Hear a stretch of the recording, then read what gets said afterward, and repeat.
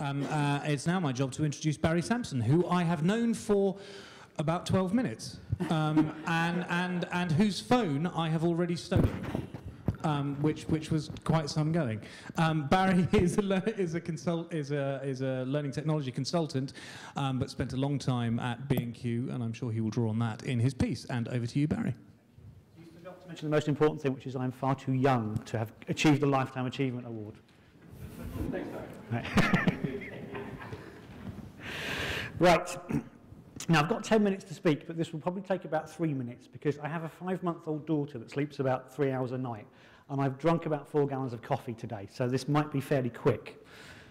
Now, the first thing I want to do is just remind ourselves that we are talking about learning management, and learning management is not learning management systems.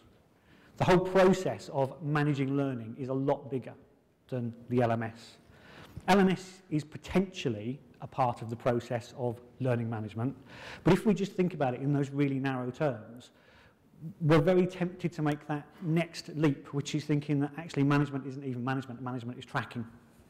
And it's all those bad things that Charles has already talked about in terms of the assumption that if we track things and we do tests and we have scores, that learning is taking place, when we know that isn't happening. So it is it's a wider subject than LMS. This debate has got to be bigger than just about LMS. I would also argue that whilst I believe there is a very strong case for managing learning, management of learning shouldn't be the default position.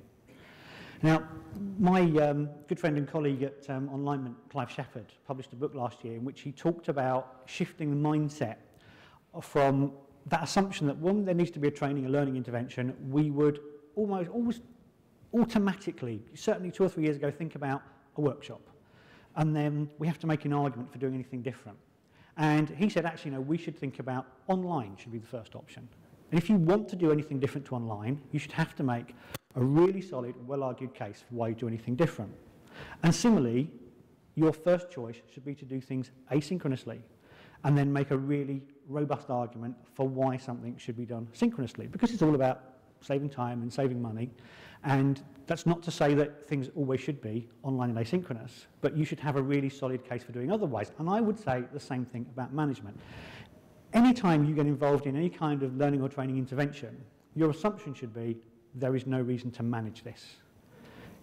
That's not always going to be the case. There will be really solid, robust reasons for managing learning, but you need to make those arguments, whether that's to someone else or whether that's to yourself. Not just assume that it needs to be managed because we're delivering it to people. And I'll try and make some of those arguments. I'm going to try and make 3 arguments why learning should be managed some of the time. The first one is that some of it is just too damned important not to manage. And some of that might be compliance training. So things that Charles has already mentioned about keeping the CEO out of court. That's a perfectly legitimate reason to manage learning, and actually to manage learning at the extreme in terms of tracking things and being able to report on things and say that we have carried out due diligence, we have carried out certain activities that mitigate risk in the organisation. Perfectly valid reason for managing things. Sometimes it can be slightly more obscure in terms of making the link between the importance of the learning and the activity itself. Been working with an organisation recently, a charity, with thousands of vehicles around the world, and they train people on tyre maintenance. And tyre maintenance is an incredibly important activity because people die in that organisation every year through poor vehicle maintenance. That's too important to leave to chance.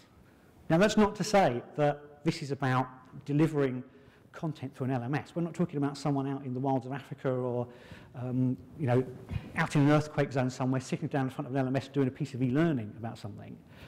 This is all about on-the-job and practical and real training, but you can't just hope that the person that's going to show them how to do this knows what to do. It's too important to leave to chance. It needs to be managed. It needs to be structured. The same is true of a lot of management learning. If you look at the results of attrition rates in management, I come from a retail background where attrition rates in management recruitment are appalling. 40 to 50% of managers don't make the first 6 months in the business. And if you ask them why, by far the most common reason is I didn't know what to do, I didn't know what was expected of me. They need a very clear path in terms of what they do. They need someone to manage what they're going to do. They need someone to structure what they're going to do. Again, that doesn't mean everything has to be in a learning management system. It has to be tracked, it has to be scored, but we can't assume that they can find out what they need to know themselves. We need to help them, we need to structure things. And that's because every day is somebody's first day. Whether that's someone's first day in the organisation, whether it's their first day in a new role, or whether it's their first time doing something. There's always something new going on. And for those of us that are experienced in doing these things, if we've been in an organisation a long time, if we've been even in a certain kind of role for a long time, we know how to find things, we know where to find things, we know who to ask about things. But it's easy to forget about the novice who hasn't got the context in which to find information, in which to process information. We need to help them. Again, we need to structure things, we need to organise things. We need to manage things, but again, this isn't about LMS. This could very well be managed by colleagues. This could be a wiki in which workplace colleagues provide and share information. It's still a form of learning management. It's still structured. It's still not leaving things to chance. It's also about the business of learning. Now, I spent years in various different organisations, in various different roles as an L&D manager, or training manager, in organisations where I was responsible for face-to-face training, in organisations where I was responsible for e-learning and technology. And I probably spent 75% of my time managing things and 25% of my time, if I was lucky, training people. And actually, that's right. That's just the same as if I was the property manager or the transport manager or the marketing manager. My job was to manage things. My job was to manage a group of people, to manage resources, to manage a budget. And just like every other department, in order to do that, I need to have the best information. I need to have the best data. I need to be able to organise things. I need to know now why I want to spend X amount of pounds in 12 months' time. And I can't do that if everything is left to chance.